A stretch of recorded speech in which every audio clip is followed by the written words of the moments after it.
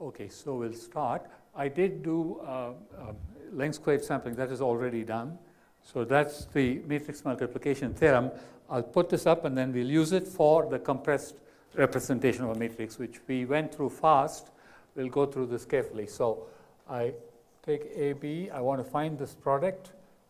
This is the estimate, the spectral norm. I'm sorry, the Frobenius norm. So for the multiplication is less than or equal to A, B over square root of S. Okay, because I took the square root.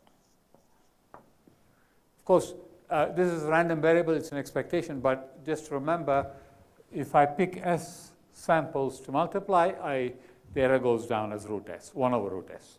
Okay, that we will use when we do the compressed sensing. So compressed, not compressed sensing, sorry, compressed representation. So this was just recap. This is what we are doing now, is an m by n matrix, big, potentially big in both dimensions, m and n. Okay. We'll show, without assumptions on A, we'll show that A can be approximated, provided you give me just a sample of rows of A and a sample of columns of A. Okay. But the sampling has to be length squared to get reasonable error bounds, right? If the sampling is done with arbitrary probabilities, then we don't know good error bounds. Okay? You can always get a bound on the variance, but it won't be so good, that's all. Okay. Okay, then we went through the intuition. Let me go through the intuition fast, and then we'll get to the formal proof we didn't do, so I'll do that now. So first, can we just pick a sample of rows? We said no, because the rows don't tell us anything about unsampled rows. But if the rank is kh is very small, and if rows are in general position, if I pick a large multiple of k, I should pin down the row space. Basically, I should get everybody in the row space, right, by that point. But we still don't know for unsampled row what linear combination of the sampled rows it is. And here was the picture, right? So I sampled these rows, and here's another row, unsampled. I know nothing about this from the information I have on those. However, we said intuitively this, if I picked a sample of 100k columns as well, that should be sufficient. So I pick a lot of columns. Then I know all these entries. And I want these entries. Okay. If things are in general position now, these entries, I want these are so many equations, but there are enough unknowns that that's easy to solve, pin down, right? Sorry, there are more equations than unknowns, so because this is 100k, okay, and the rank is only k. So there are k unknowns, 100k equations. They are in general position, you should be able to pin it down. So that was the idea, and we want to rigorously prove it. So here's a picture, big A, sample of columns, sample of rows, and the assertion is from the sampled rows and columns, I can find a matrix U to put in here, right, so that the product is approximately right. And you know, if there are S columns and S rows, it's S by S, this thing. This won't be diagonal.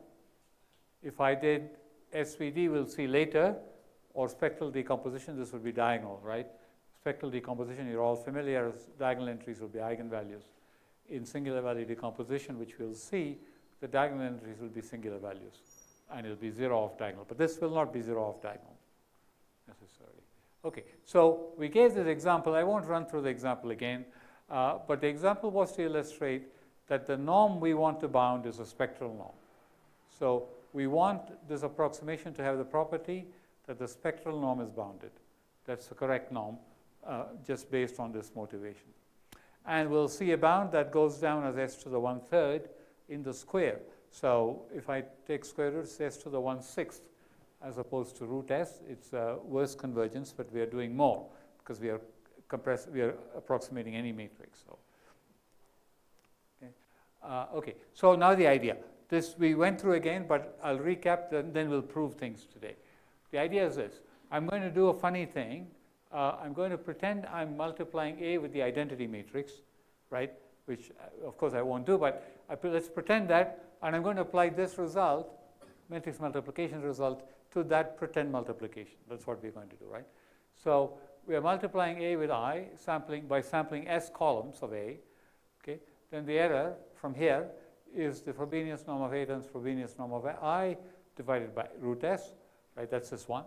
But the Frobenius norm of I is root n. Frobenius norm squared is n, right? It's the sum of squares of all the entries, root n. So this doesn't do much good because I need S to be at least n to get any sensible result, right? Getting an error of AF is not sensible.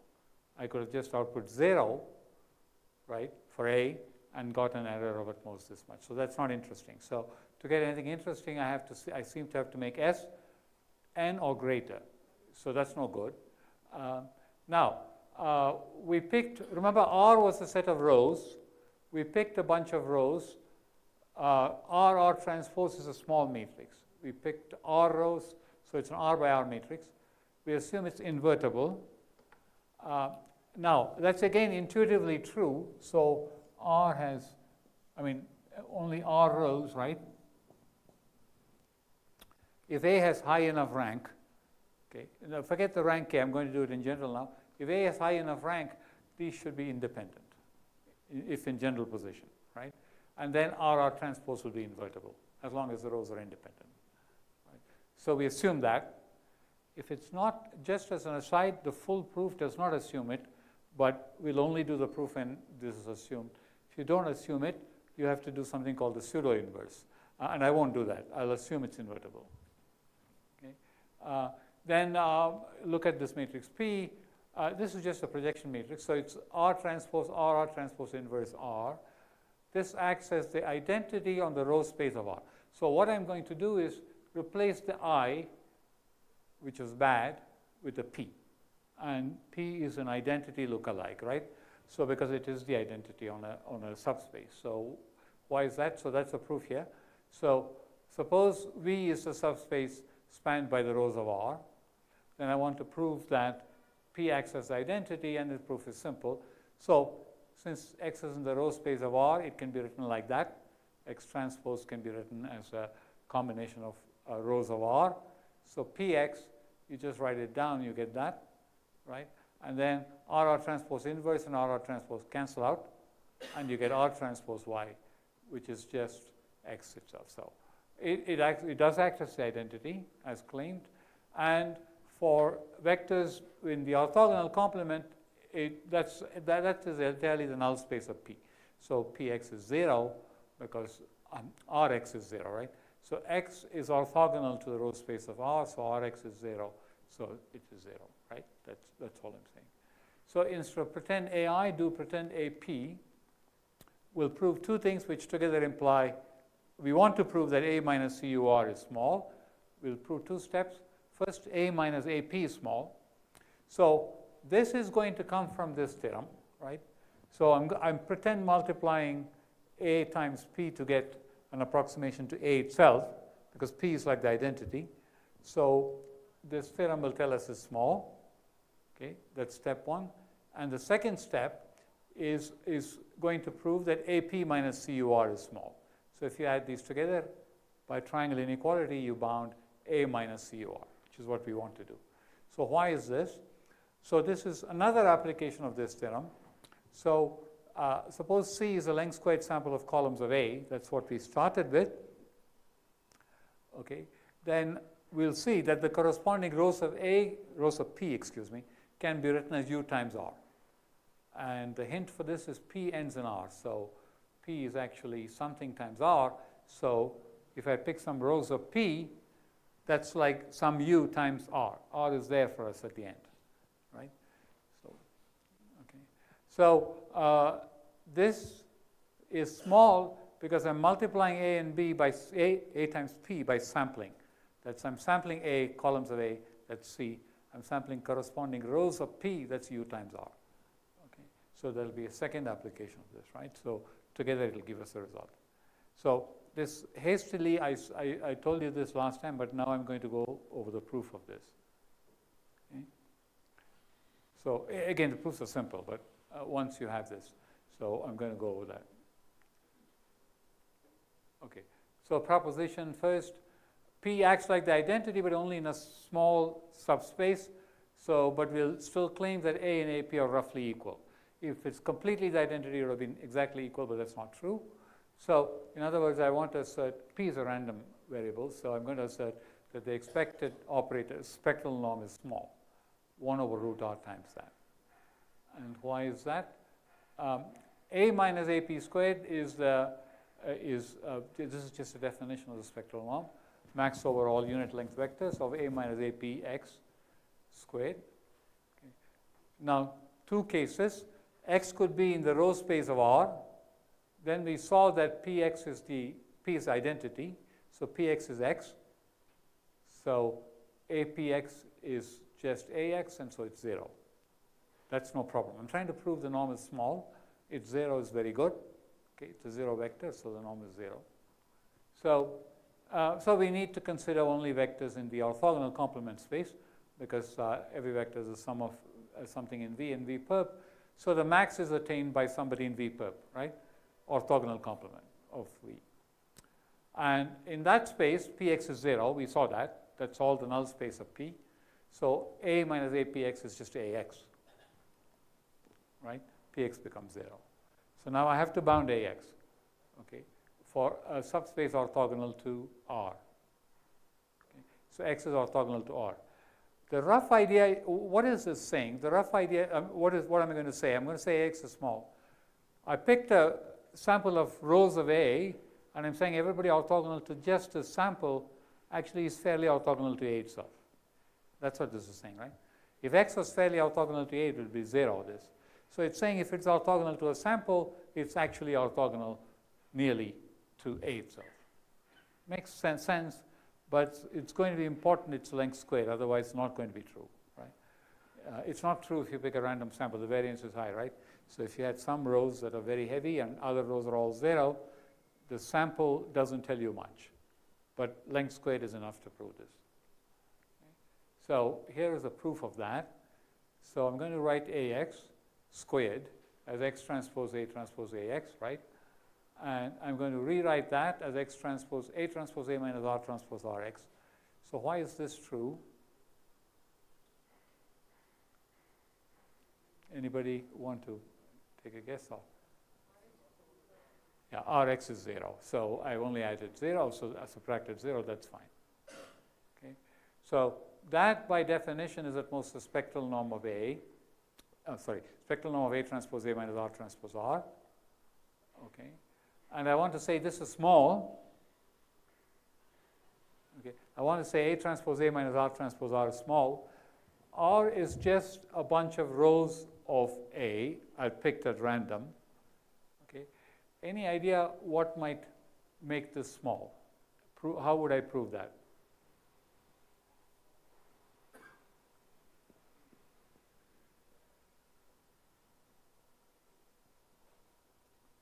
So why is it that if I pick a bunch of rows at random but length squared, then this is a good approximation to this in spectral norm, let's say? Yeah, anybody? So it's this one, right? I am multiplying A transpose by A by sampling some columns of A transpose, which are just rows of A. That's my R transpose, right? I'm taking the corresponding rows of A, which is R. Okay? So this is small because of the matrix multiplication theorem, because of this. I'm not actually doing it, right? This is only for the proof. I'm not actually multiplying A transpose by A algorithmically, right? So suffices to prove that this is small matrix multiplication theorem. Why? Again, I didn't write down all of the why, but I am again, so to do multiplication of A transpose times A, I have to pick random columns of A transpose, which are rows of A, length squared rows of A, and that's R. And I must take this corresponding rows of A, this A, and that's R again. Okay. And we should. So I'm multiplying A transpose by A. So this Frobenius norm of A squared, but in the square it's 4th power. It would have been divided by root R, but in the square it's divided by R, right? That's all I'm saying. So this is an expectation. I was sloppy here. This is expectation, right? These are random variables. So just to be clear, this is on 2 norm. That's on the This, yeah, okay, sorry, good point. So in fact, I am asserting, this is even, this is a bit weaker. This is even Frobenius norm, right? It turns out I'm not able to use the Frobenius norm because all I have here is 2 norm. I cannot, for this part, I cannot assert Frobenius norm, okay, because of this. See, this way of doing x in this space or that, I'm only proving for a single x, so I'm not proving for Frobenius norm. So, excuse me, I should have said that, but 2 norm is always smaller than Frobenius norm.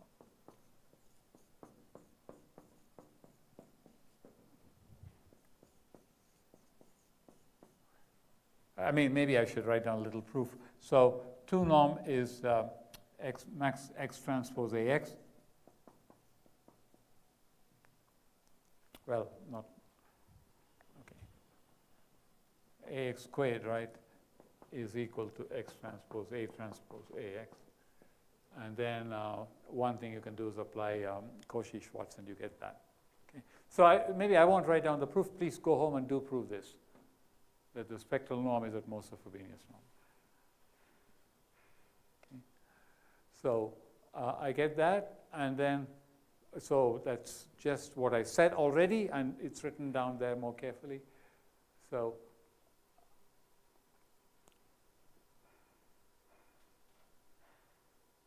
okay, so excuse me. Let's go back 1 minute. So I have proved here so far only this, right? I only proved this.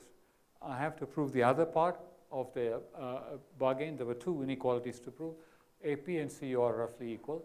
Now this is proved again by applying this. So C is a length squared sample of columns of A. Want to pick corresponding rows of P. See, I'm multiplying A and P. I pick columns of A which form C. I must pick the corresponding rows of P. But P is of this form. Okay. So if I pick some rows of P, I can always write that as U times R. Right? I leave the R alone, and I pick some rows of all of this, and that's my U. Okay. All I have to notice is that there's an R at the end, which I have. Okay. So that tells you how to find U as well. So you find U by taking the rows of this quantity. And the error is now in Frobenius norm, because I'm multiplying matrices A and P, I get that. Okay. And I have to divide by S because I picked S samples. I'm still to bound this quantity, Frobenius norm of P. I don't know what it is, right? I have to get rid of that. So bounding this, P has rank R. P is there. So we assumed R is full rank. That's why I could write the inverse. And R has R rows, so the rank of P is also R, small r, right? And we saw it acts as the identity on an R-dimensional subspace, and the rest is null space. Any such matrix has Frobenius norm R. Again, you should prove that at home, but it's very simple, right? It's basically just identity, R-dimensional identity. Right, because 0 outside of that. So it's an R-dimensional identity matrix, so it has Frobenius norm squared R, sorry, Frobenius norm squared R, just R once on the diagonal in the correct basis, if you write it in the right basis. Right? Putting this together, you get, okay, so this error is R by S, that R by S, because the top you get an R there. This goes out, R by S. The other error is 1 over root R. So the optimal choice of R is S to the 2/3, right? The optimal choice of R is S to the 2/3. That's just a little calculus. That basically, if you have 2 terms like that, you make them equal, right? That's the best choice. I mean, you can do a differentiation and make sure, differentiate with respect to R, keeping S fixed, and you see that R is S to the 2/3 is the best choice. And so then we get the theorem. I'm going to just list, yeah, there was a question? No. So A is an M by N matrix, R and S are positive integers. C is an M by S matrix of columns. length squared sampling, R is length squared sampling of rows. R and S are not necessarily equal. And the conclusion is we can find from C and R an S by R matrix U so that this is valid. This is true for any R and S, right? So, of course, it makes no sense if R is greater than S. You get a huge error. You can make it greater than S. It is still true, the theorem, but it doesn't tell you much. But the best choice of R is S to the 2/3. Okay. So that's only the spectral norm. There is also a bound on the Frobenius norm, which I didn't write down. If there's time later, I'll go over that. But maybe that's all I want to say for now. Before I'm going on to the next lecture, next topic, which is SVD. Okay. So this is not the best you can do now. I believe there are better results. I can give you references for this, right? So there are better things than this to be said. So can you comment on that? How would you improve this? Because you showed that if you have to, the only thing you can do is to sample the columns. Yeah. Then it's the best, right?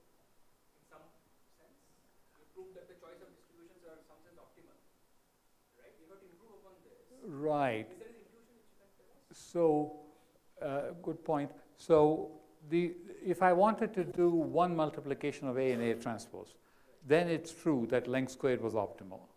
Okay. So, this length squared will still do length squared. So, length squared is optimal once you fix the number of samples you take.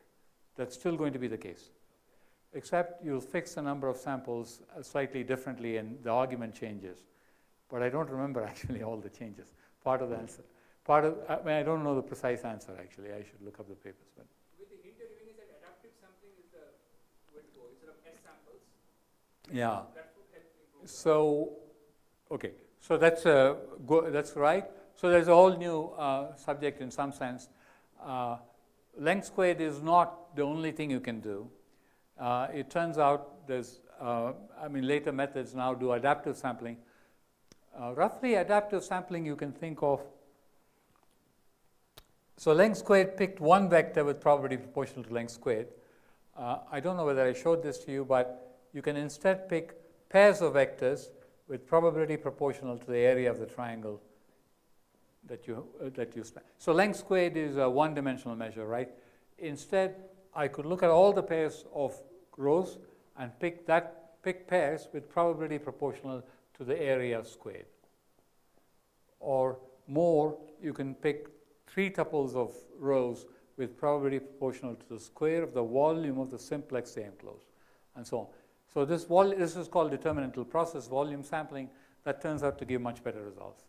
But it takes a long time, and also the proofs are harder. I won't do this in this course, but I can give a reference. How do we construct U? So going back to the slide here. So I picked some columns of A to make my C up. I want to pick the same rows of P, which is the same as picking exactly those rows of R transpose. So R transpose is a long skinny matrix because R was flat. So I want to pick the rows of R transpose which correspond to the columns of C. So my U then is, I do that and then hit it with RR transpose inverse. To compute it, I have to find RR transpose inverse. One thing I should have said, maybe that's a good question to answer right. I should have said right, the computational effort, so you got to sample and do all these things, but the computational effort is mainly finding the inverse of this matrix. But this is a small matrix. This is R by R. So I do have to compute the inverse of that. Okay. The rest of the time I'm only doing samples and taking the samples and putting them together and so on. But this one computation I have to do.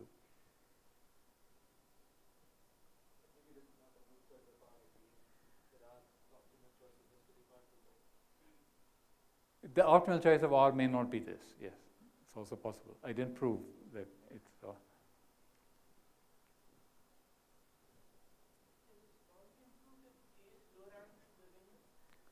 what do we do if A is low rank? No, two things I don't know, meaning, so if K is exactly rank K, I mean if A is exactly rank K, then, so you're asking can I do with less than K rows or something like that, right? I don't know that. So right now it is independent of the rank of K, right? So that's right, yeah.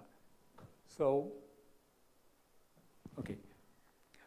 For the Frobenius norm, there is a best possible approximation by SVD if I go to rank K. And the bound I did not write down, instead of this, will say I can come within this much of the best. There you will need a number of, sample size has to depend on K. It'll be larger than K, but it has to depend on K. So the result would be if I draw enough samples, but depending on K, I'll get a bound on the right-hand side, which is the best rank K approximation you can ever get, plus some more. Maybe I should have written that down, but I can, yeah, there are results like that for the Frobenius norm.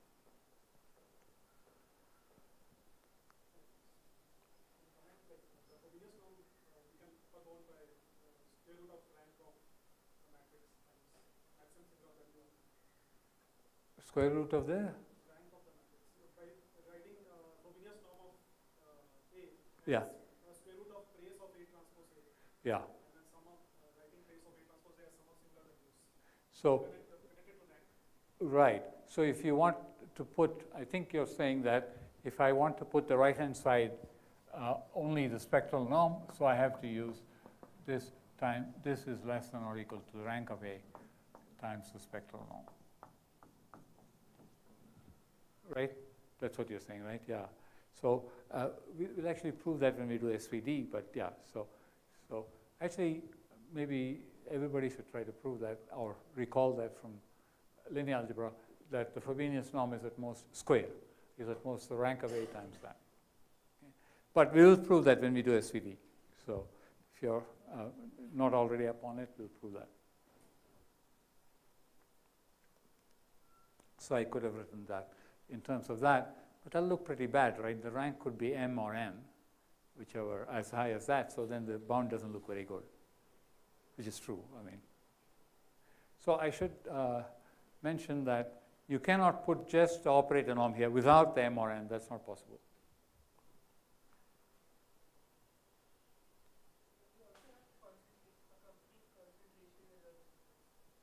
So yes, you can, you do get concentration.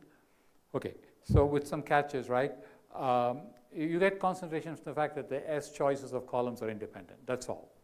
There's only S degrees of independence, or R degrees. That's all. And S and R are thought to be constants, right? So you only get that much concentration. So then we switch to the next next file. Just. So while this is a lighter way, so CUR stands for a dog. No, C for columns and R for rows. But I guess, yeah, it's not the best. It's curs or something, right? Yeah. Cures might be. If you could put an E at the end, then it would be cure. But I mean, I just called it C. So anecdotal thing that somebody took liking for a particular dog and then wanted to. Yeah. Or curse or cur or something, yeah. Okay, singular value decomposition. So I'm going to do this in a self-contained manner now. I mean, clearly, everybody knows that linear algebra. Linear algebra covers, unfortunately, often does not cover SVD, right? You do spectral decomposition and so on, but not necessarily SVD.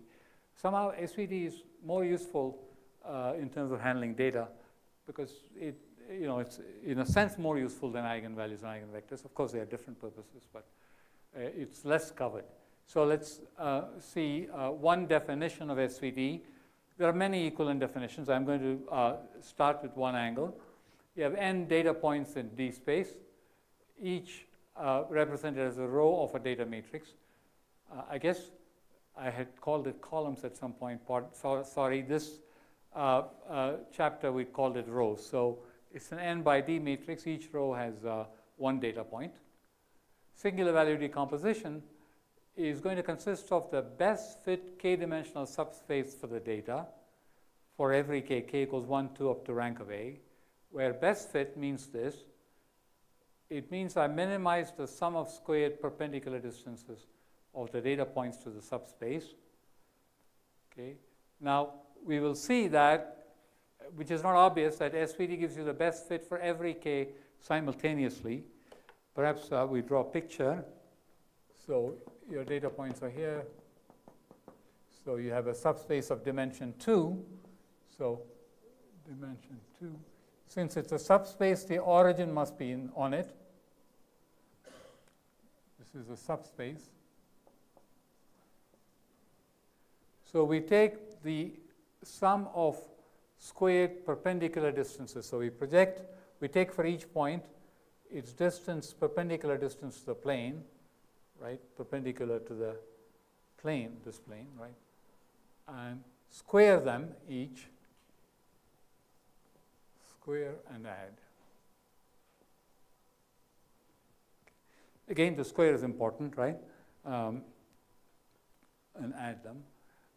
I'd like to say, so that's the same as, and we'll have another picture in the next slide, that's the same as if we maximize the sum of squares of the length of the projection of the data points into the subspace.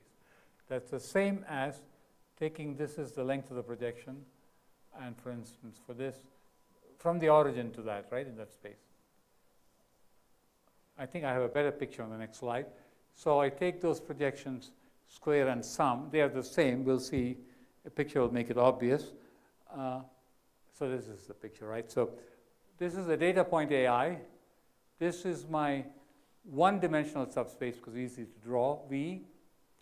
So I either take these distances, square them and add and minimize them, okay, or take these projections, square them and add and maximize them, right? And they give you the same result because courtesy Pythagoras, because the sum of squares of these two is a fixed constant, independent of the subspace that I'm worried about, right? So it's just the length of AI squared. Therefore, I can think of it as maximizing. So, for example, this is the first advantage of using sum of squared projections or distances, right? It's not true if I use distances or projection lengths. Then you don't have Pythagoras theorem for that. Okay. Now, we have to contrast this just to make sure we see the difference. In calculus, we look at least squares fit, and that's slightly different, right? So least squares fit is what? You have a bunch of points in the plane. This is xi, yi. You want to fit a best linear function to this, and now the distances are vertical distances, right? I mean, that's what this is. Not distances perpendicular to this line, right? So it's different. I mean, least squares, again, you have squares for a reason, right? You remember when you differentiate, it'll be a linear set of equations, so it's easy to solve. Something like that will happen here. But that's why you have squares. There's perhaps a bigger difference. In the usual least squares fit, the line doesn't have to go to the origin, right? Least squares fit. I'll be careful to call that least squares and what we have best fit. And least squares will go away after a minute. I'm not worried about that, right? So in least squares, you don't require the line to go to the origin. But in SVD, you do. It's a subspace, so it has to go through the origin. So you may wonder whether that's a good idea. Suppose my points actually look like this. The best one-dimensional fit, the best fit, is also some line like this, which doesn't pass through the origin, right? If I require that to pass through the origin, I get a bad fit. Okay, that may bother you, but it'll turn out, it's not very difficult to prove this. We won't do it now, I'll do it later. Is that, in fact, if I want the best fit line, not necessarily passing through the origin, you can show that the line must actually pass through the centroid of the data. Centroid is just the average of all these things. So these data points, the average is somewhere here. You can show that the best fit line actually passes through the centroid.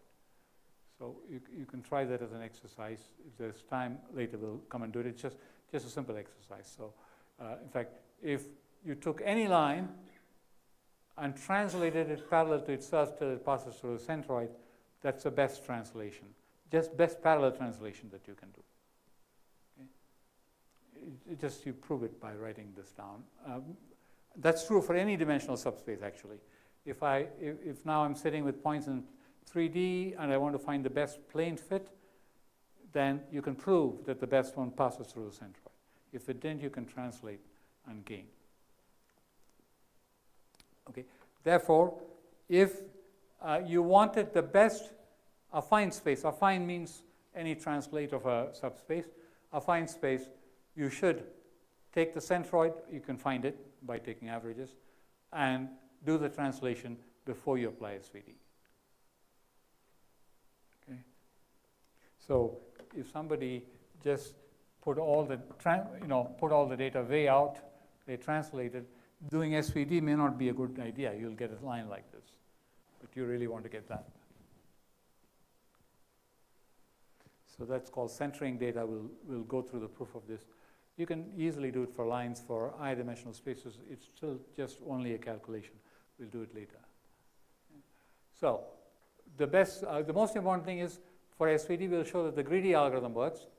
The greedy algorithm is find the best fit one-dimensional subspace to the data, line through the origin, then find the best fit line through the origin again, perpendicular to the first line.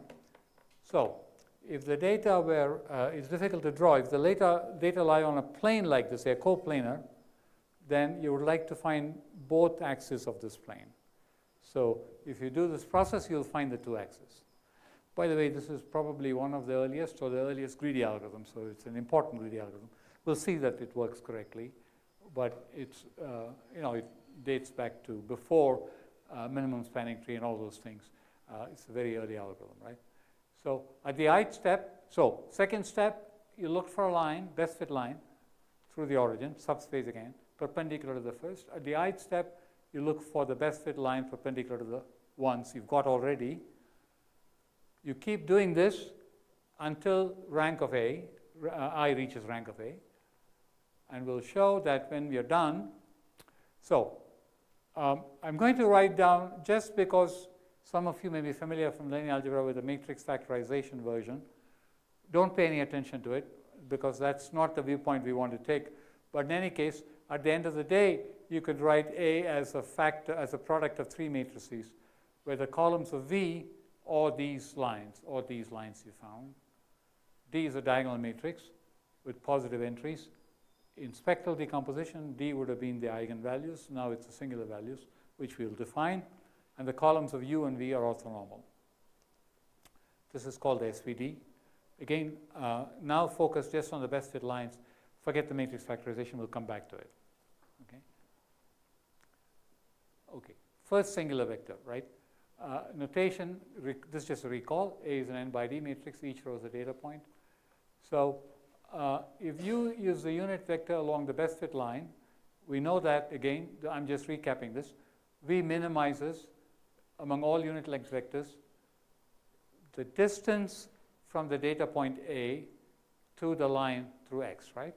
To the line with X as the unit vector in the direction X. So this is just a projection on X. I subtract out the projection from the length, and that's the distance. So the distance is this. And again, Pythagoras, this is just redoing it. And again, this summed over all I is a constant. It's just the sum of the length of rows squared. It's just AF. It doesn't depend on X. So I may discard that. Okay. I have a minus sign. I'm minimizing, so that's like maximizing AX squared. So we define that to be our first singular vector. So we take the maximum over all unit length vectors of AV, the length of it. Okay. It's the same as best fit, minimizing the sum of squared distances, right? So I should have had a square there, because I'm maximizing the sum of squared projections. But, maximizing something squared is the same as maximizing the absolute value. Of course, the answer is squared, but, the result is the same.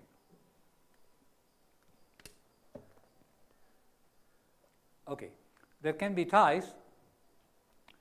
There could be multiple V1s. Actually, a simple question. Are there going to be ties, or maybe sometimes there won't be? What's an obvious? There is always a tie. What's an obvious tie? Minus V1, right? So if you put a minus, for eigenvalues also that's true. Eigenvector and negative of that, or both eigenvectors is the same eigenvalue, right? You choose one. So there can be ties. We break ties arbitrarily. So this argmax is not unique. Okay, and the singular value is just a length. So you can view the singular value as how much A magnifies any vector. The maximum amount A magnifies the length of any vector.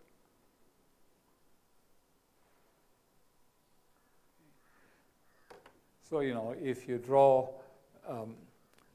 the isotherms, the curves along which you get the same value of AV, it'll be an ellipsoid. I didn't define ellipsoid and all that, but the longest axis will be the first singular value. So ignore this picture if you're not familiar, but that's called the first singular value of A. If data, okay, one thing I should say, we will show that the singular values are unique. Okay, there's no, even if there are ties for the singular vectors, singular values are unique. Okay. We'll see that later. If the data points all lie on a line through the origin, the line on which the projections are maximized is precisely that line. If the data points are collinear on a line through the origin, you will get that line, right? That's where the projection is maximized. So that's the first singular vector. So now what happens if the data points are coplanar rather than collinear? We'd like to get the two perpendicular directions spanning the plane. So that motivates this definition. We want to define further singular vectors. So think of coplanar data. You really would like the two-dimensional subspace maximizing the sum of squared projections. So we want to take points, project them down. This is the origin. So we want to maximize these lengths squared. Sum of these lengths squared, right? Now, let's say for the moment I don't know how to find two-dimensional subspaces which do this maximization. I can try to do a greedy. We can define a second singular vector V2 as the one, and here break ties arbitrarily again, which maximizes the sum of squared projections, but has to be perpendicular to the first vector. Little algebra shows you that's the same as this, right? So again, it would have been a square there, but I don't care to put the square. So now V2 is the maximum V perpendicular to V1 of length 1 that does that. Okay, and V3 is the V perpendicular to both V1 and V2 that maximizes this. Okay. And then you define the second singular value as how much the magnification you get here in the V2 direction. Third singular value, how much magnification you get in the 3 direction, and so on. Okay. And you go on until it's 0, that is to say, I found V1 through VR. Every V perpendicular to that makes 0 is in the null space of A. Makes 0 product with A, right? Then you stop. R will be the rank of A. We'll prove that later. And more importantly, this is not obvious.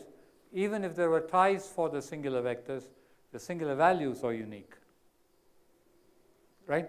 I mean, if there were ties, I could have gone down different paths for choosing singular vectors.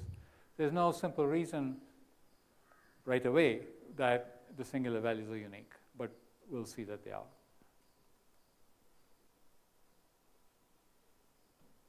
Okay. No, so they're invariant. They're invariants of the matrix.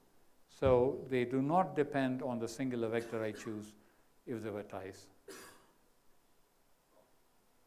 So I may have multiple choices of each singular vector. Whatever choice, whichever way I come down the tree, the singular values will be unique. It will follow from the main theorem. So the main gist of this most important theorem is that the greedy algorithm works. So let's define the best fit k-dimensional subspace again, just done it already, as the one maximizing the sum of squared projectional lengths of data points into the subspace, maximized over all k-dimensional subspaces. The theorem says the following. It says the greedy algorithm works, that you have this, and I've defined singular vectors. So again, greedy because I picked the best single V1, best single V2 perpendicular to it, and so on. I didn't pay attention to the projections in the k-dimensional space. Just one at a time I paid attention to. So it's greedy. So for k equals 1 to r, Vk be the subspace spanned by the singular vectors. Again, there could have been ties, and we picked one choice, but any choice. For each k, the assertion is Vk is the best fit k-dimensional subspace for A. Now, I shouldn't say necessarily the, it can be A, right? There could be many best fit subspaces. There could be ties, right? So when you want examples for things like that, the identity is a good example. Lots of ties for the identity, right? Every singular value is 1, and every vector is singular. So this is what we'll prove now. Again, this is one of the, I would say this is the earliest greedy algorithm, so it's a very important historically as well as useful wise. Very important algorithm, right? Proof by induction on K. Statement is obvious for K equals 1, right? So for K equals 1, one-dimensional subspace by definition, that's the best. So we proved that. Let's do K equals 2. Suppose W is the best fit two-dimensional subspace. I like to prove somehow that V2, let me go back. I found V1 and V2, their span is capital V2. I like to say V2 is the best, is not the best. Again, there can be ties. Here I assume W is the best. I must prove that V2 is at least as good as W. That's what we'll do. First, a little technical claim. There is a W2 belonging to W so that it's perpendicular to V1. Perhaps a little picture here.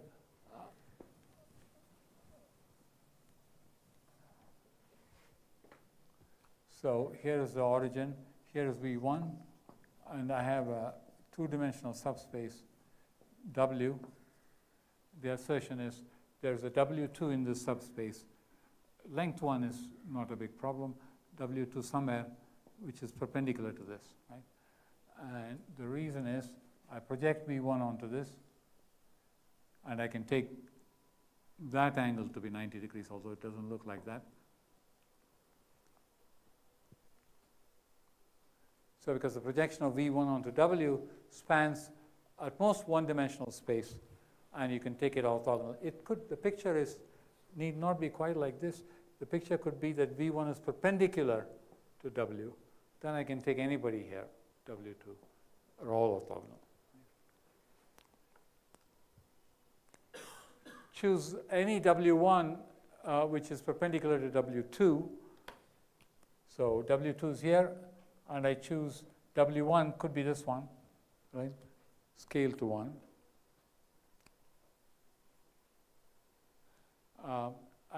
So that W1, W2 form a basis, they are perpendicular in length 1. So by convention, sometimes by basis, you only mean a set of orthonormal vectors which are, I mean, they're all length 1, right? So I won't have to repeat length 1. So basis is going to mean that. So I'm trying to prove that V2 is as good as W2. W2 is the length, sum of the square projections onto W equals this. And that's just because linear algebra, right? So I have the ith data point AI. Its projection onto W squared is just AI dot W1 squared plus AI dot W2 squared. W1, W2 is a basis, so I take the components along the two basis vectors and square and add them. That's what I get. And then I sum over all I will just get that. Okay. The squares are important. Now I want to assert this is true, that V1 is at least as good as W1. So why is that?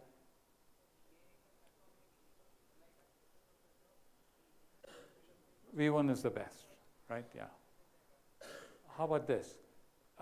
V2 is at least as good as W2.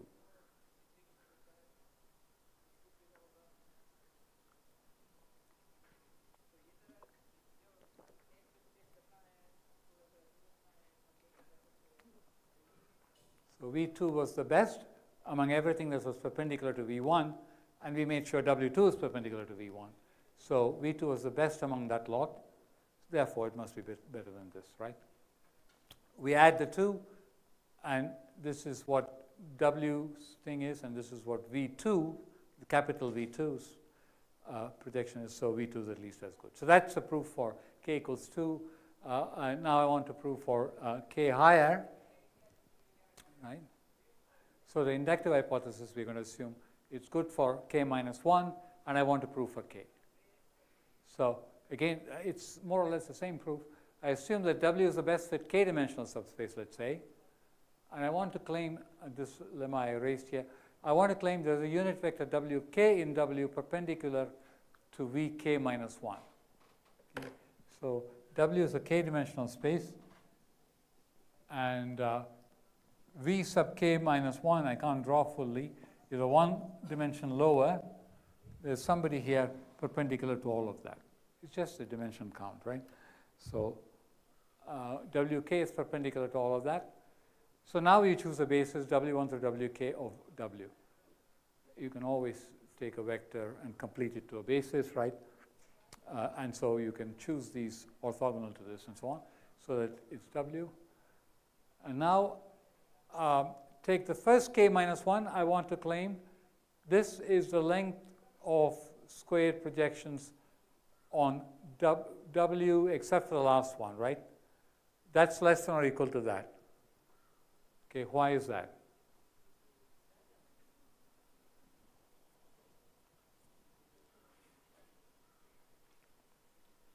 That's the inductive assumption, right? So Vk minus 1, capital Vk minus 1, of which this is a basis, was the best k minus 1 dimensional subspace. We assumed inductively, and this is a k minus 1 dimensional subspace. So this must be better than that, and that's by induction. We also have this, and that is again because Vk was the best among everything perpendicular to V1 through Vk minus 1. And Wk was perpendicular to all of those too. Therefore, this is better than that. Okay. As you see, the proof is very simple, right? I mean, and then you just add. You're done, right?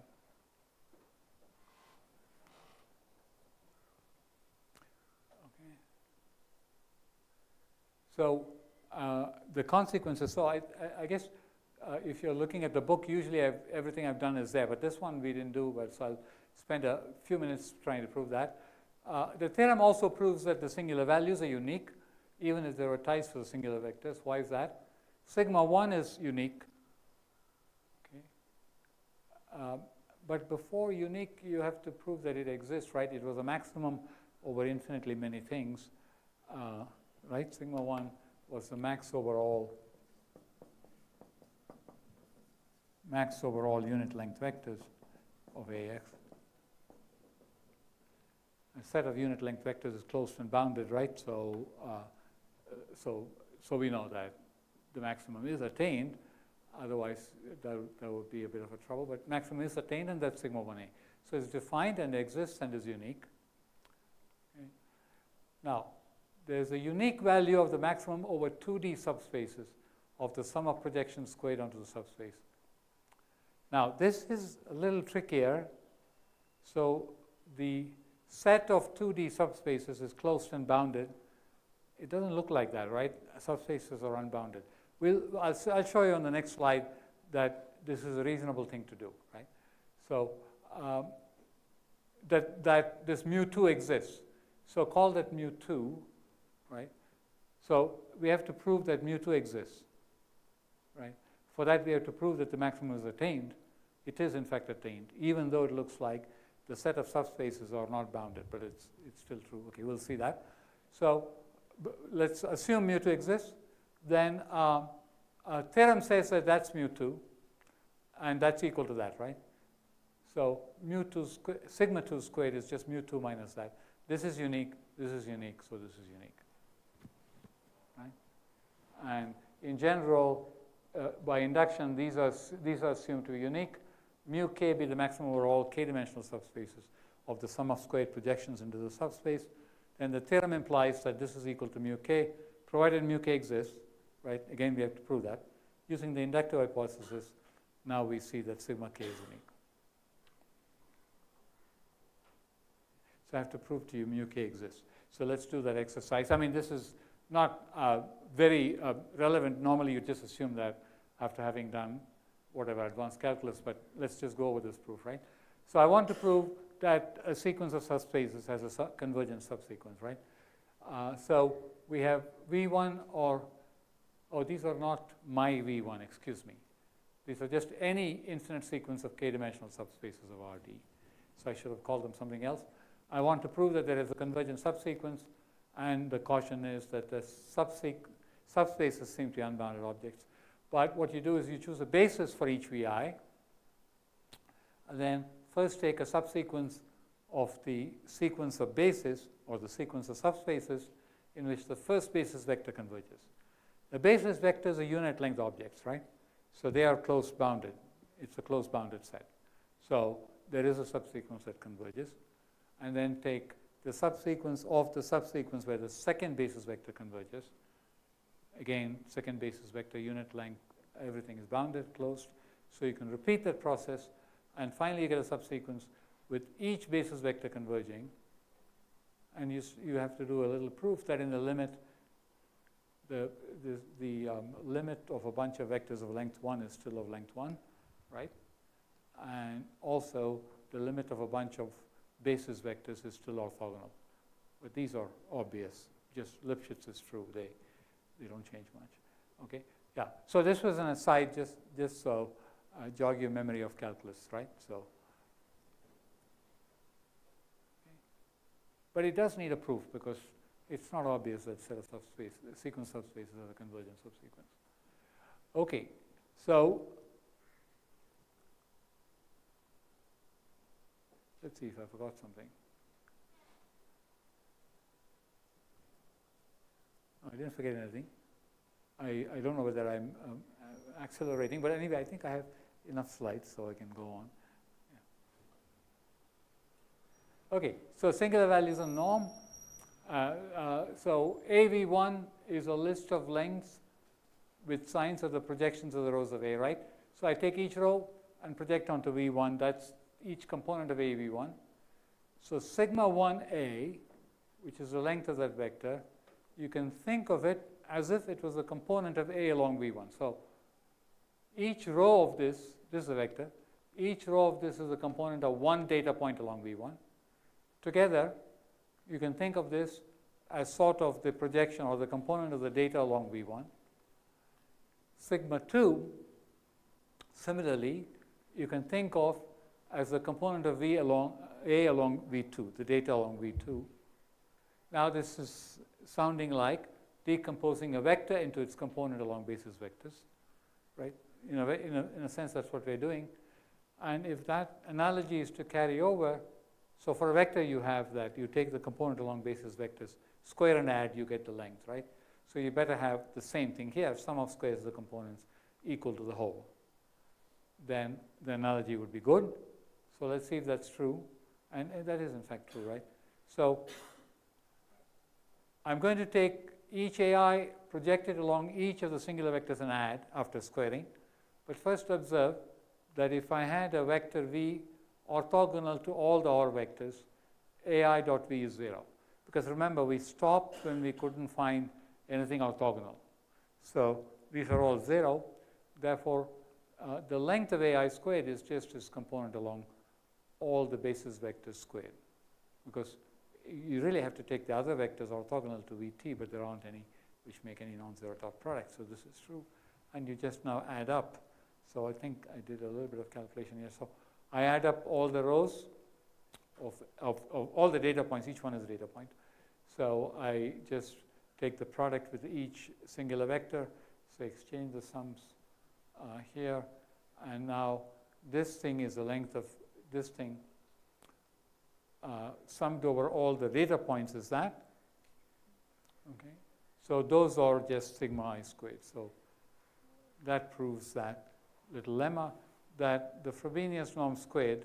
So if this thing is the sum of squares of all the entries of A, right, which we call the Frobenius norm squared. So I took the sum of squares in row J, but I summed over all J. So that's just equal to the sum of squares of all the entries, the Frobenius norm, and we have proved that that's the sum of squares of the singular values. Okay, so that actually proves this.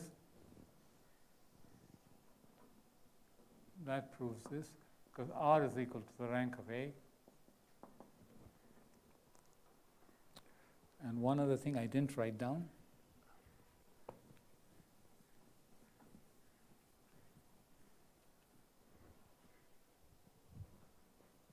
And sigma 1 squared A. So I guess I should have written down this quantity. Singular value is just also the spectral norm, right? We defined spectral norm earlier. It's the same definition. The top singular value is equal to the spectral norm. I should have written that down. And then we have sigma 1 squared is greater than or equal to sigma 2 squared. And that's by definition, right? This is the best overall. This is the best perpendicular to the first, and so on. So they're in ascending order, descending order. Therefore, you get that from that, right? Because this left-hand side, sum of the t equals 1 to r sigma t squared A is less than or equal to r times sigma 1 squared A. They're all decreasing.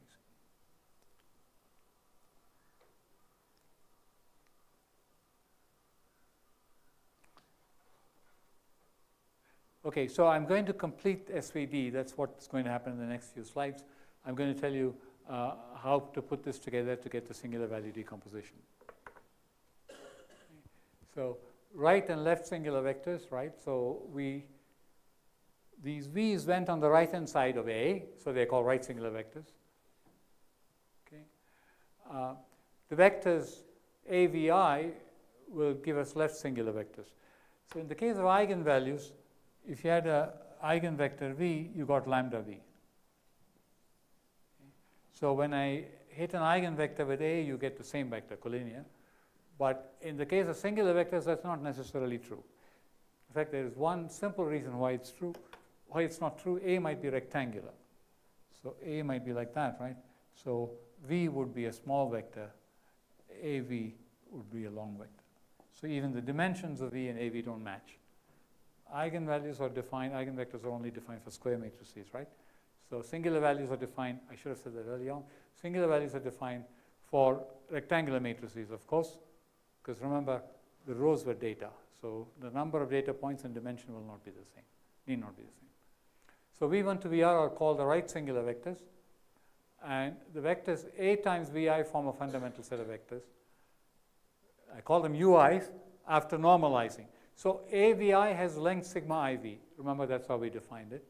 I normalize to length 1, I get UI. We'll show later that UI are very analogous to VI. So UI behave as if they were more or less the same thing, except on the other side, right?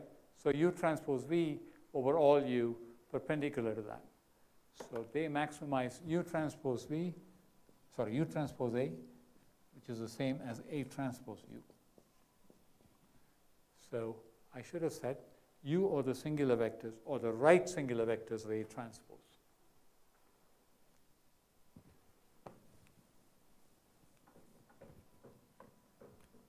UI or we'll have to prove this right singular vectors of A transpose.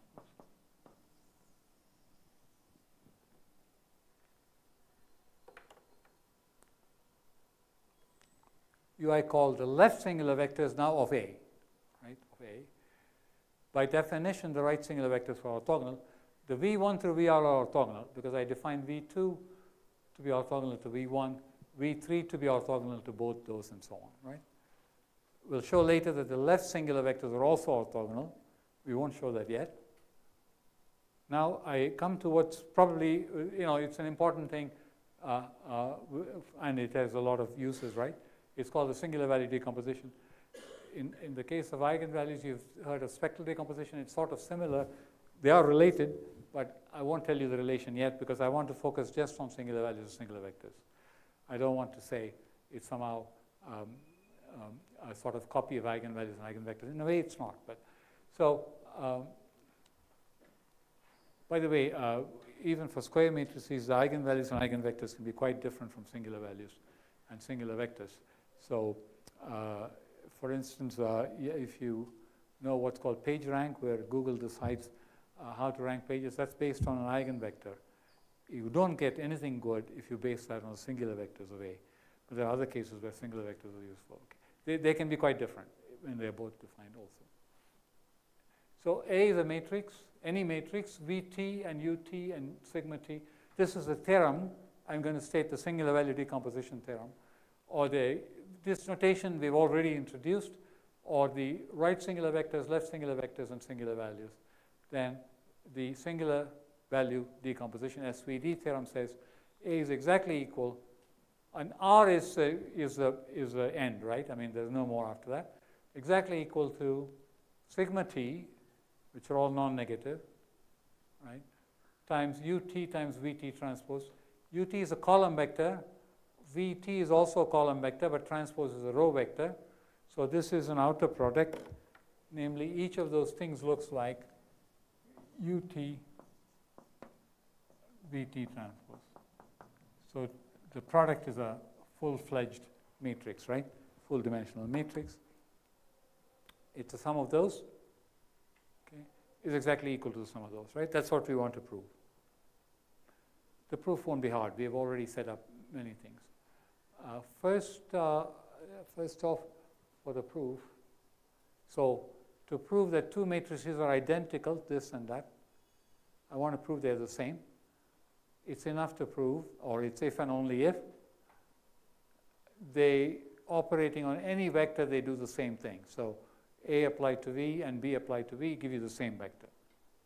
And the proof of that is, this is one-line proof of that, right? So we see that, right? If AV equals BV for all V, in particular it holds for the unit vector, so the columns are the same. The converse is very simple. Okay, so now we'll use this. We want to prove A and B are the same, where B is this. We want to show that AV equals BV for all V. And so it's enough to show, okay, this is another standard thing in linear algebra, right? When you want to show a bunch of linear equations hold, it's enough to show it for basis vectors, because everybody's a linear combination of them, so that's fine.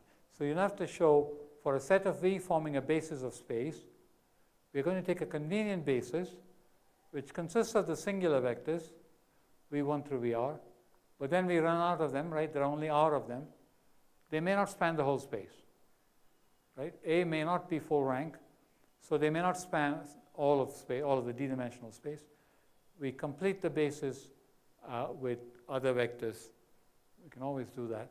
When you have a partial basis, when you have a set of orthogonal length 1 vectors, you can always complete it to a basis. We choose some completion containing, so it contains the first order singular vectors. Such a basis exists. Why? You should know that. So then, now the proof is very simple. For t equals 1 to r, AVT is sigma ut. So let's write this down.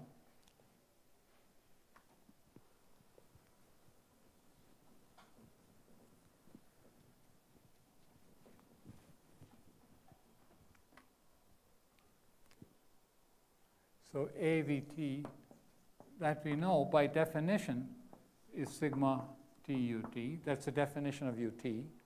How about BVT? So BVT is equal to sum over all t prime, let's call it, 1 to r. So B, I'm going to write down just B itself, sigma t prime ut prime VT prime transpose. This is B, and I'm multiplying it by VT. Okay. So this is an inner product By the way, that's not true for outer products, which we'll see later. This is an inner product, so it's 0 unless t equals t prime. 0 for t prime not equal to t, since the Vt are orthogonal.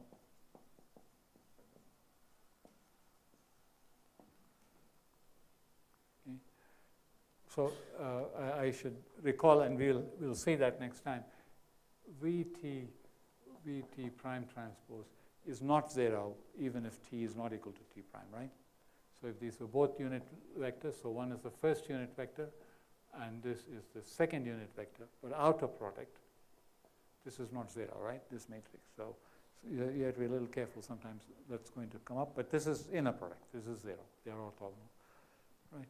So you get 0 for everybody except t, so you get sigma t ut.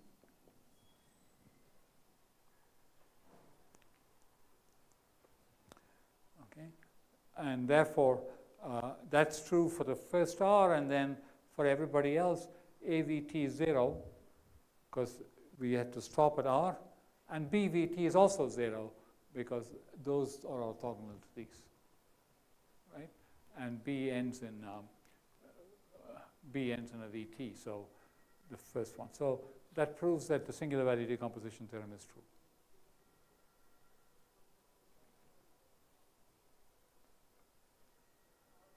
It's possible I don't have, yeah, that's the end of the denominator and numerator are equal. Yeah. So this construction that you had, how do you pick the signs to get the canonical form? Because you can pick any, I mean, for any vector vi that you're picking, you can pick the negative, right? Yeah. But normally when you state the singular value decomposition, there's a canonical form where sigmas are all non-negative. Okay, good point. So what happens if... And I suppose the orthonormal bases are also like SON, right? I mean, they're elements of SON. Yeah. So, right, so we should check that, right? Suppose I replace Vt by minus Vt, then Ut will also get replaced by minus. So AVT is sigma T Ut, right? So if I multiply this by minus 1, so will Ut be. So then you're fine, right? Because this thing will stay the same. The product will stay the same. 2 minus 1. Yeah, that's fine. But in general, sort of, is there a handedness issue in terms of the basis that you construct? Yeah, whether... because you could still preserve sigma as being non-negative, but you could flip like... You could flip, or you could, if there are ties, you could have chosen any one, right? So is that what you're... So for an invariant subspace, I can choose any basis. So if there are a bunch of... Okay, so it's sort of exactly like the eigenvalue case. If the top 100 singular values are all the same, the 100-dimensional space consisting of the first 100 singular vectors is an invariant subspace in some sense, and you can choose any orthonormal basis. The question is like if you write this in the block form Yeah. of what you wrote, U, D, V transpose, then what are U, U transpose and V, V transpose? They are identical, right, in the canonical form. Yeah. But this doesn't ensure that, does it? No, why? So you're saying sum of Vt, sum over all T, Vt, Vt transpose identity, right? It is for the space, for the r-dimensional space. Well, if you have only V's, it will be the identity.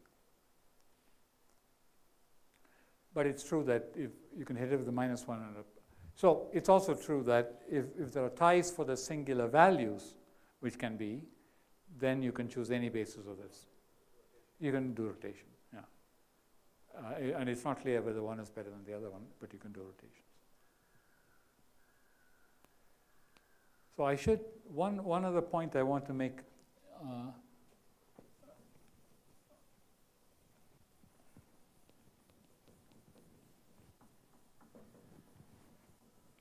so what is nice about this as well as spectral decomposition is the orthogonality is very nice, right? So if, for instance, if I want AA transpose, I can write it as sigma T UT VT transpose. Now the transpose of this is also sigma T, but VT comes in front, right? VT UT transpose. Now let's make this sum, let's do the index T1 here and T2 here to avoid confusion. So that's equal to, I can just multiply them out. I get sigma T1, sigma T2, U T1, V T1, V transpose V, this T2, U T2 transpose, okay? This is 0. This is an inner product, right? This is 0 unless T1 equals T2. So otherwise it's 0, right? 0 if T1 not equal to T2. Therefore, this becomes just T1. We can call it T, sigma T squared, UT transpose.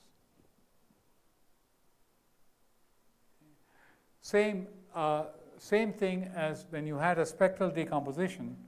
So if you had lambda T, UT of a symmetric matrix, UT transpose, this is spectral decomposition, right? And you can power the matrix, and the eigenvalues will power, but the eigenvectors will remain the same, right? And that's just by repeating this kind of process, right? This is extremely useful in a lot of contexts. Actually, one context where it's really useful is Markov chains, because if this is the transition probability matrix, P to the S is the transition probability matrix of S steps.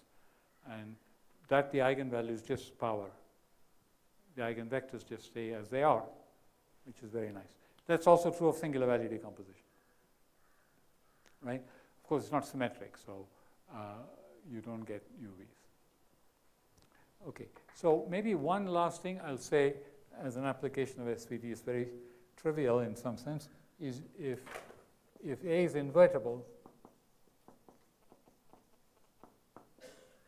so then it's D by D, let's say, then A equals sum over T equals 1 to D, sigma T, UT VT transpose.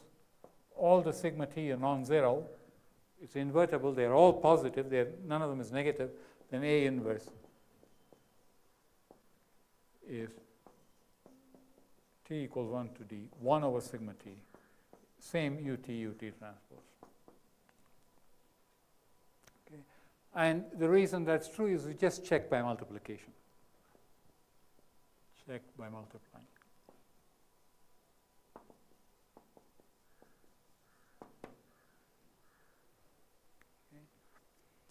And if it's not invertible, then R is less than D. You can do the same thing.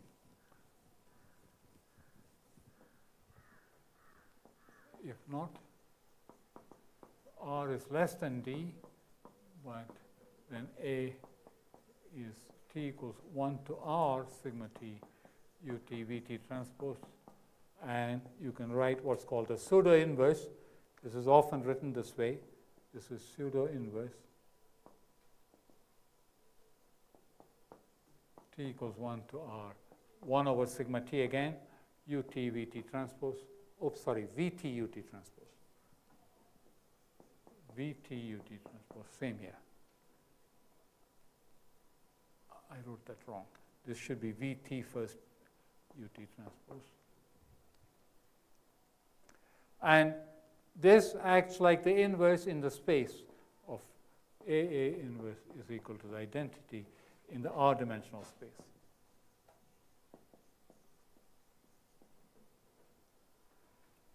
Okay. And it's useful for a lot of purposes.